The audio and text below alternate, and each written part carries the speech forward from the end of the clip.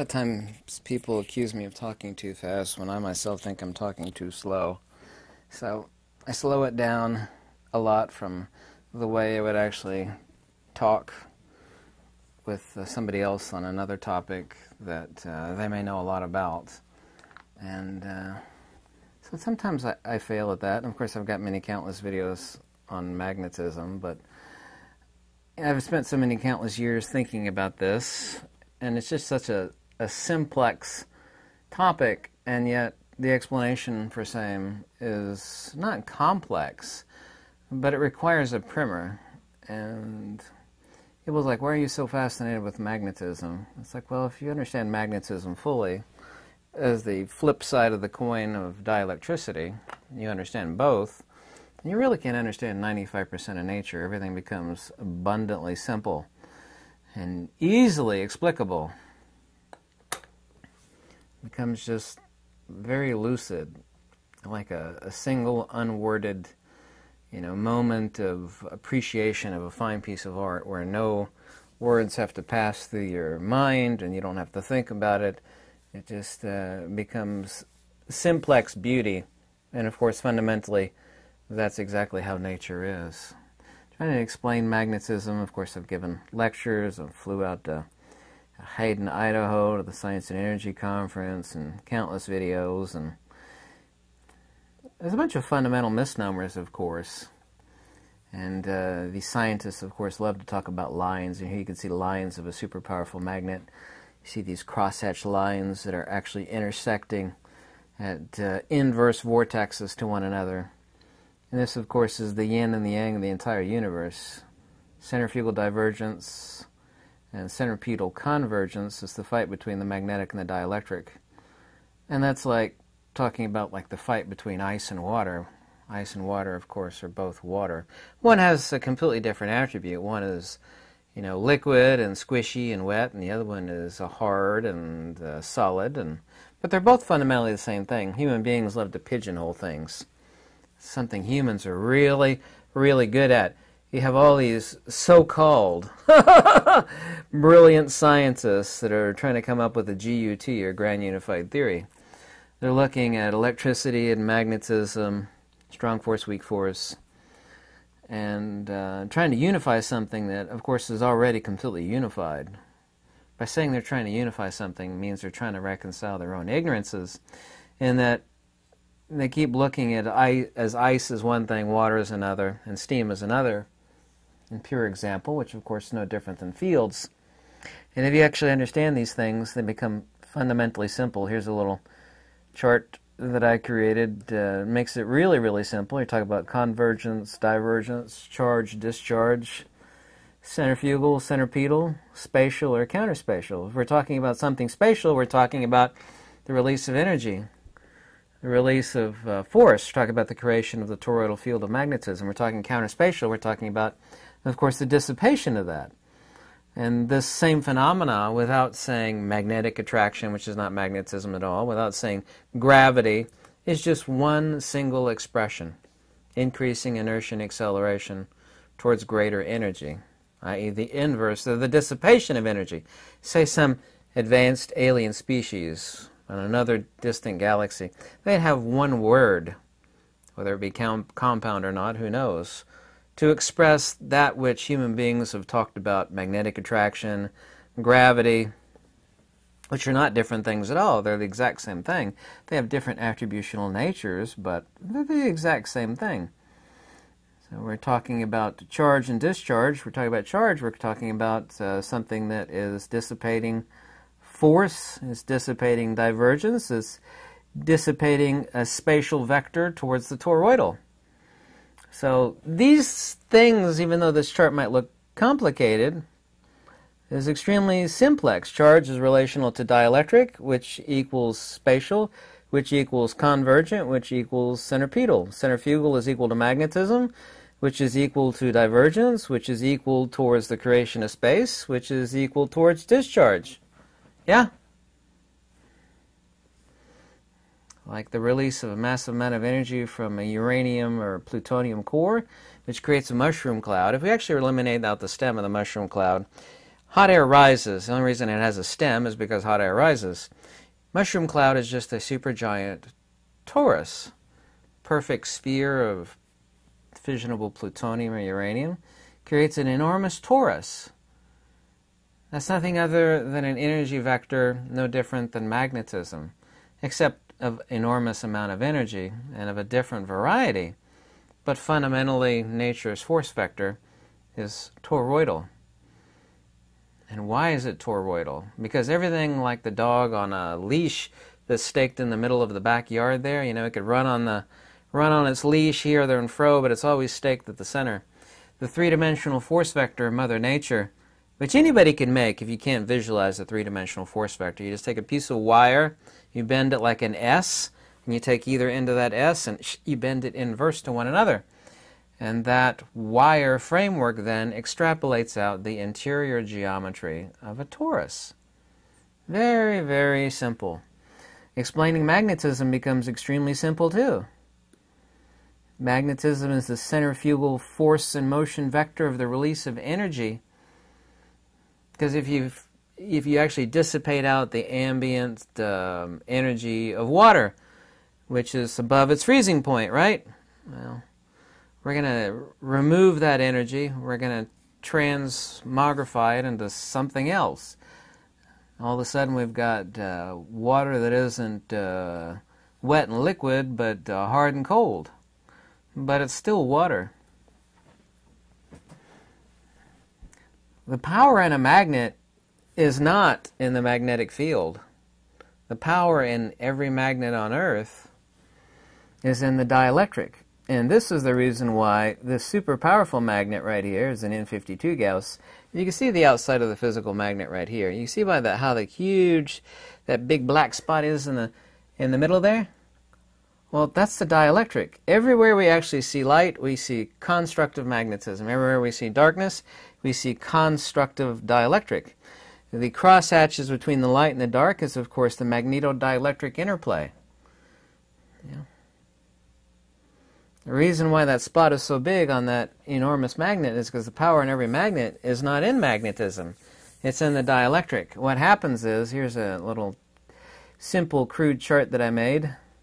Here's an N35 Gauss with an enormous magnetic field. These will be the cross-sectional lobes in yellow of the magnetic torus, the cross-section of a donut. You could take a donut and slice it like this, and you'd be looking at the cross-section of the donut right there. N45 Gauss, it's smaller. On N52 or N55 Gauss, the magnetic field is really small, but you actually see here in the white cones on these magnets right here how small this vector here is, the acute vector on a not so powerful magnet. And it becomes less acute here, actually wider, a larger vortex on the pole of either side of the magnet. A magnet doesn't have poles, it has the inverse of counter space on either side. Huh? But human beings, they can't feel this. These white vectors right here are why magnets accelerate towards one another, but that's not magnetism, that's dielectricity.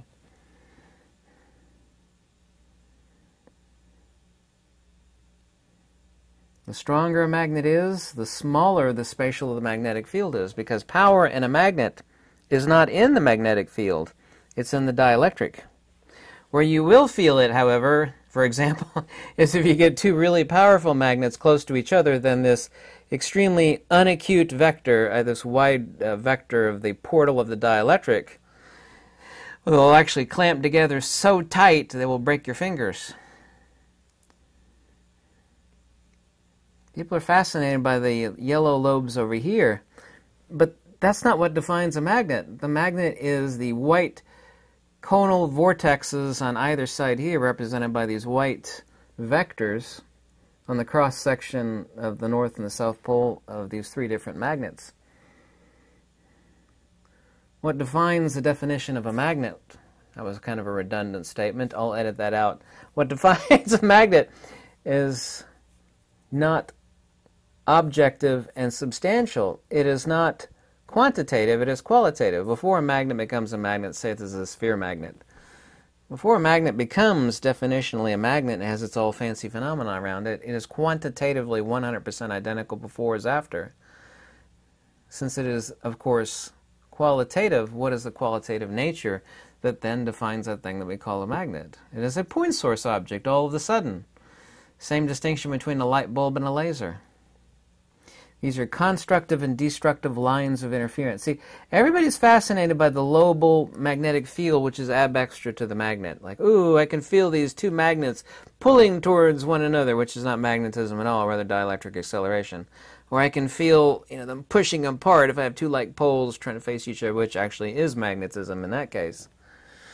Here we're actually looking, of course, at an hourglass, a sand in an hourglass. You can't take this analogy too far. But this is the actual engine of each and every magnet on Earth.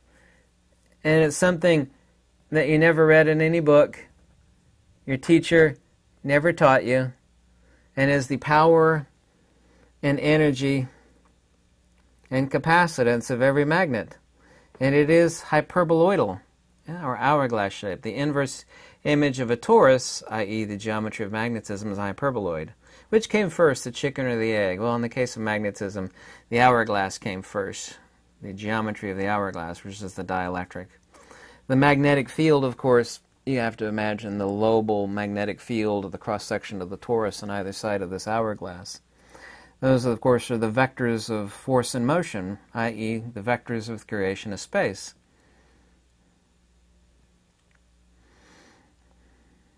This is the engine of every magnet, is the hyperboloidal geometry of increasing inertia and acceleration. And of course, an hourglass doesn't work like this. I'm only showing the hourglass because it has that geometric shape of the hyperboloid, or the hourglass shape. But in the case of a true magnet, which gives it power, since a magnet is defined by its qualitative nature being a point source, that point source would be right here, right at the middle of the hourglass, yeah? We used to use hourglasses, of course, and still do, to measure time. We flip it over. It's a 30-minute hourglass, or big fancy ones that are hour-minute hourglass. They actually measure out the sand, so it takes an hour for the sand to trickle from one side to the other. It takes an hour. But right here in the center, there is no time. There is no space. But here is where all the energy is. If you actually take two magnets and bring them together, you get one magnet, yeah? Then you have to talk about incommensurability, which takes hours. Magnetism and dielectricity are so simple, but if you have the primer in your head and you understand it, you don't have to make thousands of videos and, endless descriptors. Things become incredibly simple in a person's mind. But if you take two magnets and put them together, then it's creating one magnet. There is no magnetism right here along the center. There is zero magnetic flux. This is the plane of inertia. What's the easy way of describing the plane of inertia to someone? People say, they love this talking about the plane of inertia. It's the lowest pressure zone between the fight between the magnetic and the dielectric. These so-called scientists, they love talking about lines of force. The only reason why they talk about lines of force, looking at constructive and destructive interference. You see where the light exists and the dark exists and all these crosshatches? Yep, that's the fight.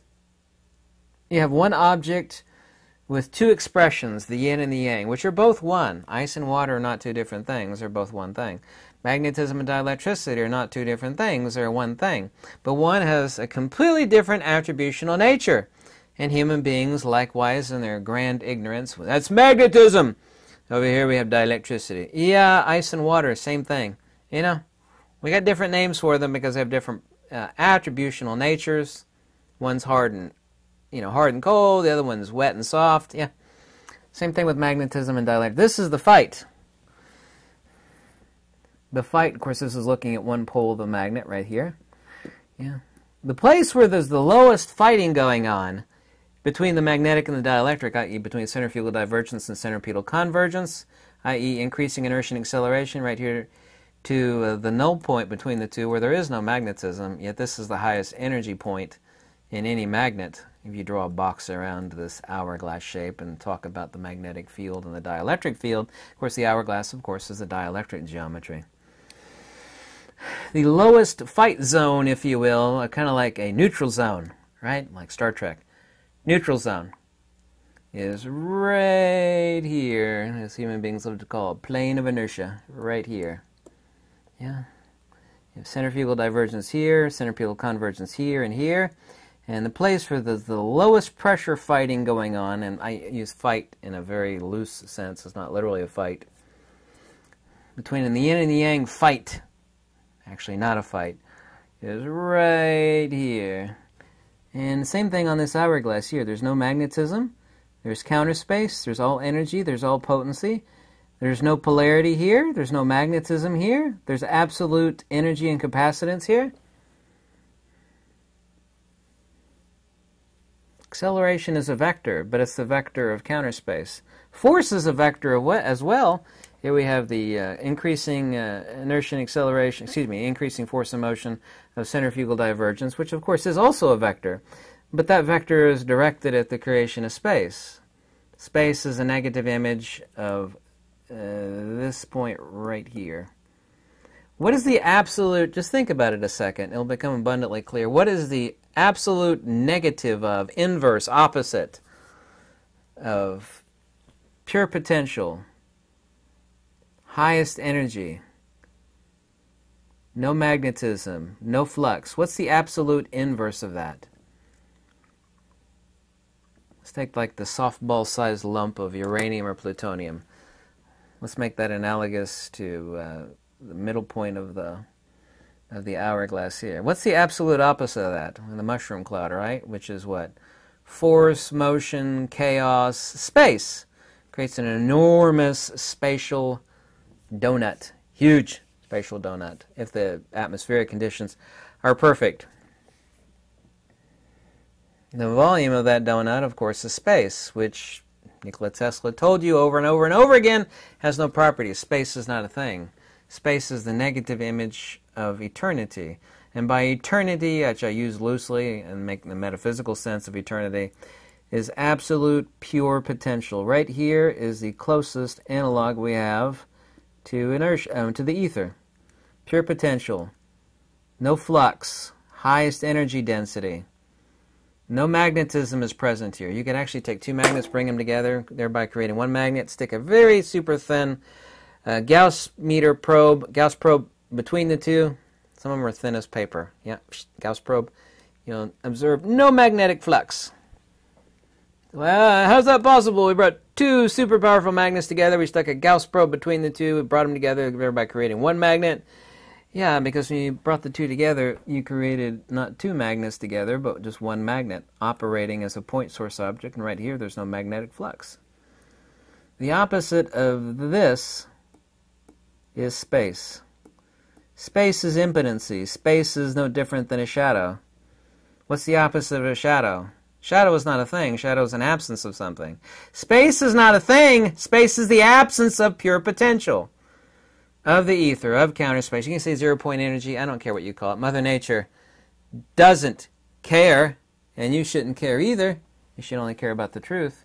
Things become abundantly simple. Ask yourself the question, why is it the more powerful a magnet is, the smaller the smaller the volume of the toroidal field of the magnetism actually is? Well, the answer is really simple. Because this right here is the engine of every magnet on Earth, not the toroidal field that surrounds it. That's what people think. This is all human beings do think. You talk about magnet, talk about magnetism. They talk about the toroidal field, which is ab extra to the magnet. Look at this magical stuff out here outside of the magnet. It's fascinating. You can feel stuff pulling. It'll pull metal to metal. And that's the only thing people think about. That toroidal field is not the engine of a magnet. This hyperboloidal or hourglass shape is the engine of every magnet. It is Occam's razor in absolute perfection. It is simplicity personified, actually objectified. Actually, we can't say objectified since we're talking about field. You got my point on that one. I hope I made this a little bit clearer. Tried to make a different approach so that people would understand it. Let me know if you have any questions. I read every comment. Have a lovely day. Lux e veritas. Goodbye.